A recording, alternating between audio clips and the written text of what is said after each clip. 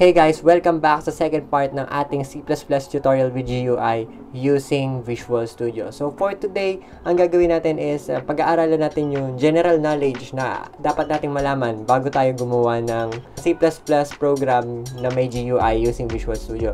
And also, pag-aaralan din natin ngayon yung label, buttons, and yung text box kung paano silang paganahin programmatically. So, ayun lahat ng gagawin natin for today right after this intro.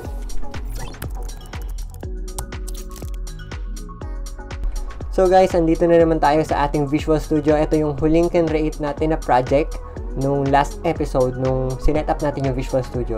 So, ang alam lang natin last time is kung paano mag-drag and drop ng mga components. So, dadrag nyo lang dyan sa may toolbox natin and then idadrop nyo dito sa form. Pero ang hindi natin alam is kung paano paganahin yung mga button, yung mga text box, and yung mga label na yan. And sure ako guys na napansin nyo na merong mali dito sa ginagawa natin. So, kung try nyo mang i-run yan, makikita nyo na pagka ni-run nyo, so itry nyo i-run sa taas, tapos may green na play button, click nyo yun. Then, pagka na-run yan, mag-e-error. So, ina-expect natin na lalabas na yung form natin, lalabas na yung button, mapipindot na natin siya, pero mag-e-error siya. So, bakit siya nag-e-error guys? So, first of all, i-know nyo. Then, basahin nyo yung error sa baba. Ang nakalagay is entry point must be defined. So, ang ibig sabihin yan guys, nag-design tayo, diba? Nag-design tayo ng form. Pero, wala tayong sinabi dun sa code na i-run natin yung form. So, ang ginawa lang natin is i-run lang natin agad. So, that's why nagkakaroon ng error na entry point must be defined. So, ang first of all na gagawin natin is, punta tayo sa Solution Explorer which is yung sa kanan. So, alalahanin yung mga pangalan nung parte nung Visual Studio para ma-familiarize kayo. So, ito yung Solution Explorer. Nandun lahat ng files natin when we are coding. So, sa kanan na yan, makikita nyo yung header files. Ito yung loginform.h natin. So, ito yung pinaka-design natin. But, pagka pumunta pa kayo sa baba, meron dun source file, which is sa ilalim nun, merong kapangalan yung ating form na ginawa, which is yung loginform.cpp. So, every time nagagawa kayo ng form, meron siyang kapartner na ganyan. Since this is our starting form, ito yung unang-unang lalabas na form natin, and isang form pa lang naman yung gagawin natin ngayon, double-click nyo yun. And right off the bat, makikita nyo na walang laman yung ating code. Kaya nag-e-error siya. Hindi naman natin sinabi dun sa code na pakita mo yung form na login form. Kaya siya nag-e-error. So, andito lang yung hashtag include loginform.h. So, I hope na naaalala nyo pa yung hashtag include na yan. Sure naman ako na naaalala nyo yan kasi yan yung pinaka-basic na ituturo sa inyo. And then, next naman is, paano natin mapapalabas ngayon yung form natin? Na to. So, ang kailangan natin gawin guys is dagdagan natin ng code to. So guys, kung naalala nyo pa to, ito yung dadagdag natin code dito. Yung using namespace, pero hindi std yung idadagdag natin ngayon. Diba laging std yung nilalagay natin. But now, ang ilalagay natin is yung pangalan ng project natin, which is yung GUI YouTube tutorial. Okay. So, ngayon, na-include na natin yung namespace ng project natin, may dadagdag pa tayo, which is yung square brackets, magka-partner, then lalagay natin yung STA thread attribute. So, para saan to guys? So, para malaman ng ating program na ito yung unang-unang iraran ko na code. So, parang ito yung main entry point. Kaya nga, diba, dito sa error natin, entry point must be defined. So, ngayon, dinedefine na natin kung saan magsisimula yung code natin, which is dito sa ilalim ng STA thread attribute. So, ang unang-unang ilalagay natin na function sa C++ is laging int main. So, natandaan nyo pa ba yan? So, good. Ngayon, sa loob ng int main, laging merong return 0. Ngayon, ayan na yung code natin. Pero, hindi pa natin pwedeng i-run yan. Mag-error pa rin yan. Meron tayong idadagdag ngayon. Meron tayong idadagdag na code na siguro hindi kayo familiar, pero i-explain ko sa inyo. Ang ilalagay nyo dito is application. So, ibig sabihin, kinukuha natin yung context ng application. Ngayon, i-reference natin siya para makuha yung run na function. So, ito ibig sabihin nito, nire-reference lang natin application para makuha yung nasa loob niya. So, 'di ba, ang alam natin diyan, guys, is yung dot. Pero sa C++ kasi, dalawang tutuldok yung gamit natin when referencing from another file. So, yung run yung kukunin natin. So, ngayon na meron na tayong run, dalawang parenthesis, and then semicolon. Then sa loob ng run na yan is i-define natin yung ating gustong ipakita. So, gagawa tayo ng bagong instance or bagong object. So, ito na yung object-oriented programming. So, parang gagawa tayo ng bagong form. Isa siyang object. So, ang gagawin natin is, type natin is yung gc new, hindi new lang, gc new, space, yung pangalan ng ating form na ginawa. So, for example, sa akin, login form. So, dapat, case sensitive, login form, tapos, dalawang parentheses ulit. So, ganyan dapat yung maging itsura niya. So, kung ano man yung pinangalan niyo sa form, kung form 1 man, dapat form 1 yan. So, dito din sa include, dapat kung ano yung pangalan ng form nyo, yun yung nandyan. So, pagka mali yan, mag-error yung code nyo. So, that's why, kung ano man yung nandito, dapat kapangalan nung, nung form na ginawa nyo. Ngayon, guys, isave nyo yan. Then, ngayon, itry nyo i-run. Pagka ni-run nyo yan, guys, magra-run na yan. Lalabas na yung gusto nating makita. Pero, merong isang problema pa ulit. Lalabas yung console application na hindi natin kailangan, na di ba nga, sabi nga natin, hindi na natin gagamitin yan. Pero, lalabas din yung form natin na gusto. So, mapipindot na natin yung button, mare-resize na natin. Ayan na, maka-close din natin. Pero, guys, meron tayong problema. Merong console application na lumalabas. Ayaw nga natin ng ganun. So, guys, in order na matanggal natin yung console na lumalabas na yun, all we need to do is to open the project tab, yung project tab sa taas. Then, i-left click nyo yan.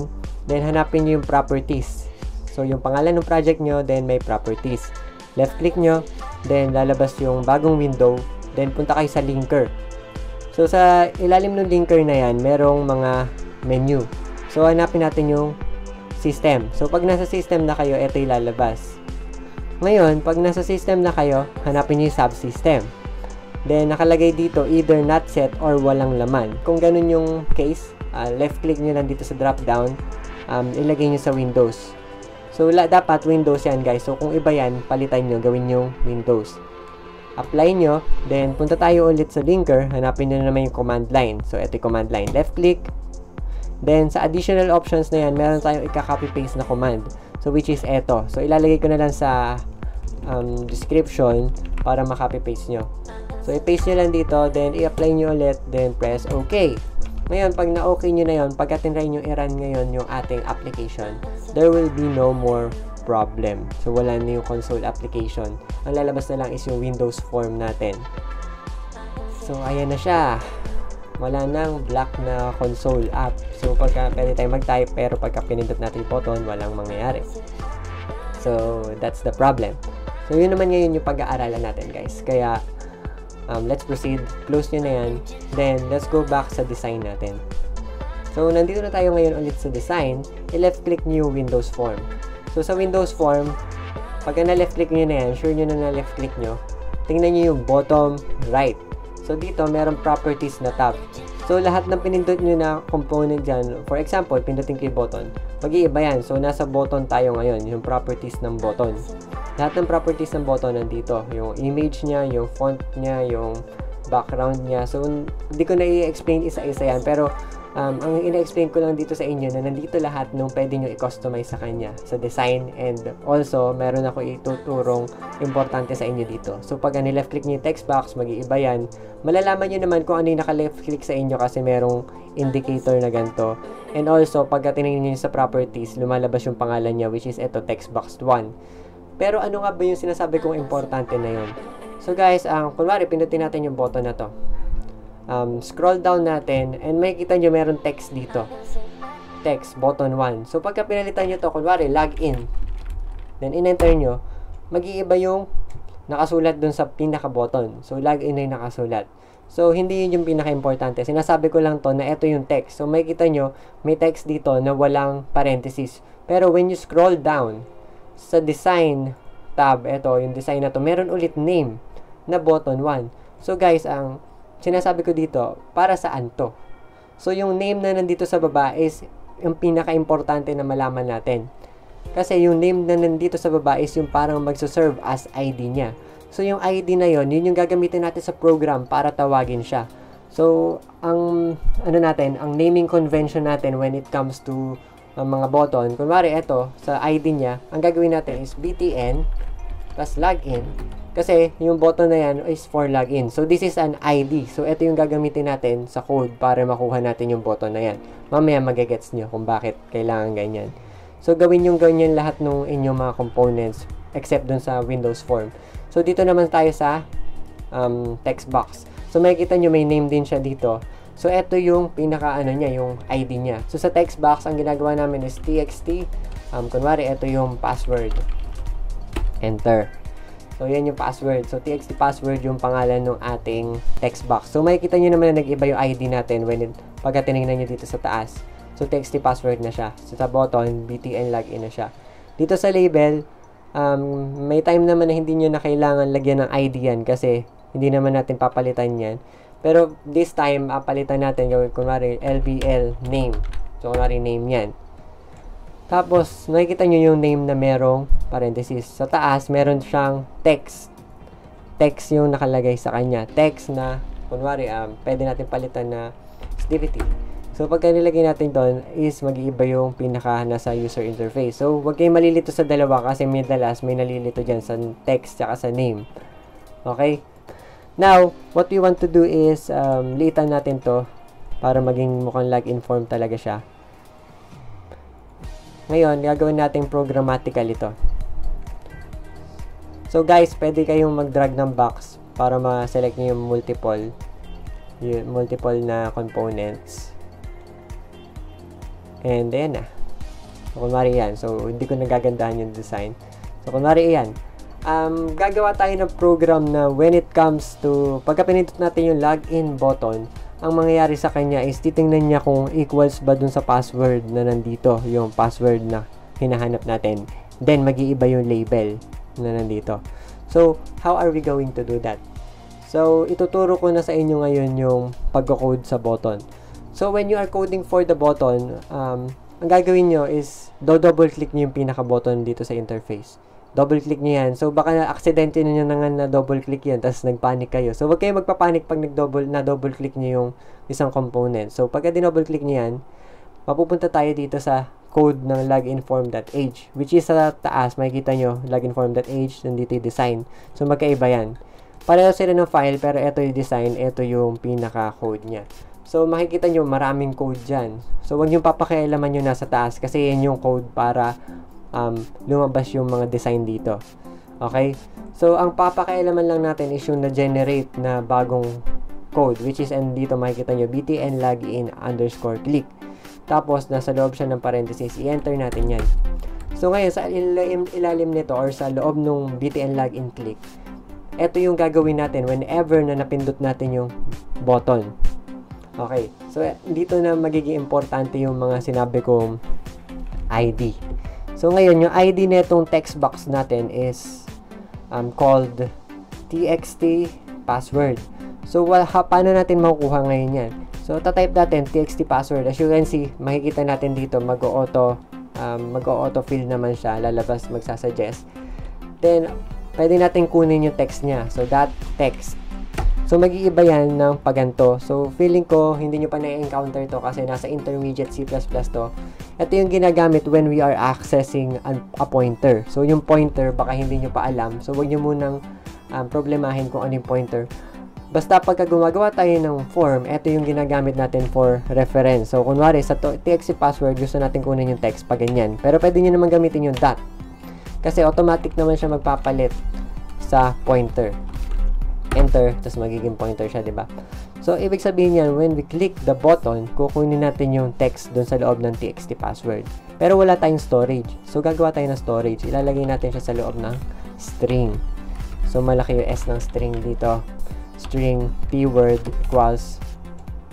Ayan. So, makikita nyo may error. So, lalabas dito sa error, no suitable user-defined conversion from system string. Kasi, kailangan may bitwise na operation para makuha natin yan. So, I don't know why, kung bakit kailangan pa ng ganyan, pero wala kasi siyang direct reference. So, hindi ko na papakomplikaduhin pa. Basta lagyan nyo ng bitwise para makuha natin yung text sa loob ng isang text box. So, ngayon na nandito na yung password natin sa loob ng p-word na string. Lagyan natin ng semicolon.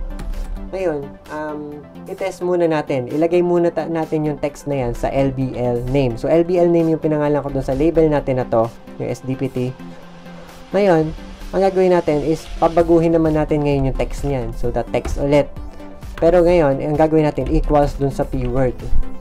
So, ibig sabihin, kung So, na-simulate nyo ba sa utak nyo kung ano yung mangyayari pagka pinindot ko yung button?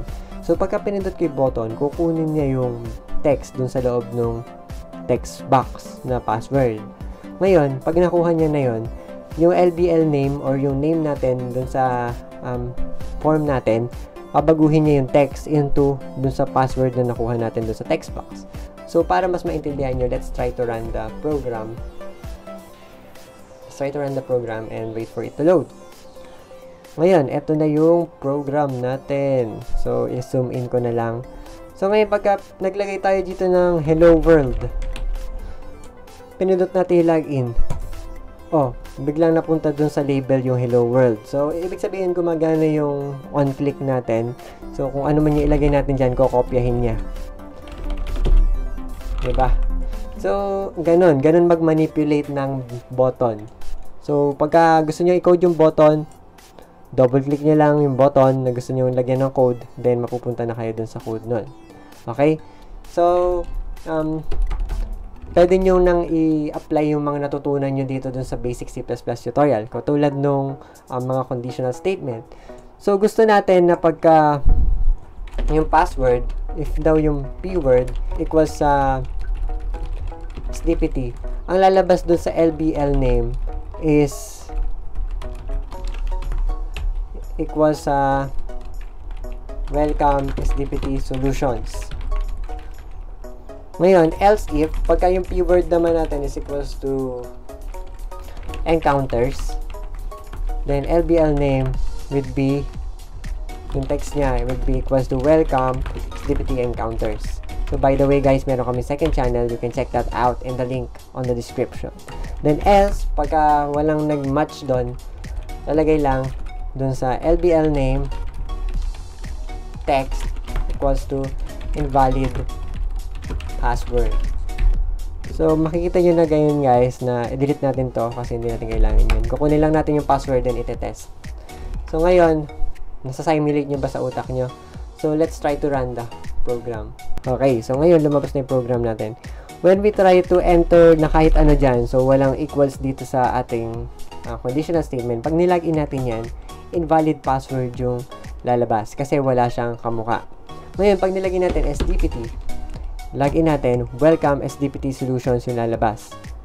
Then next naman, when we type encounters, login natin, welcome SDPT encounters. Pero pagka sumobra yan, mag-invalid password or case sensitive din siya, invalid password pa rin yan. So, ganun lang guys mag-manipulate ng label, button, at ng text box. So, I hope na meron kayong natutunan ulit dito sa tutorial na to. Sana meron kasi hindi namin maituturo lahat sa inyo nung nandito. Sa inyo na, it's up to you. Tinuturo lang namin yung logic and it's up to you na mag-explore kung paano gamitin lahat yan. So next, in the next video, ituturo pa namin yung iba't ibang components and kung paano gamitin yon. And on the last video guys, gagawa tayo ng isang buong system or kahit isang calculator lang para ma-apply natin lahat ng natutunan natin in this series. So yun lang guys, thank you for watching this video and as always, I will see you in the next video. Goodbye! Oops guys, bago kayo umalis sa video na to, I just wanted you to know na meron na tayong second channel which is called SDPT Encounters.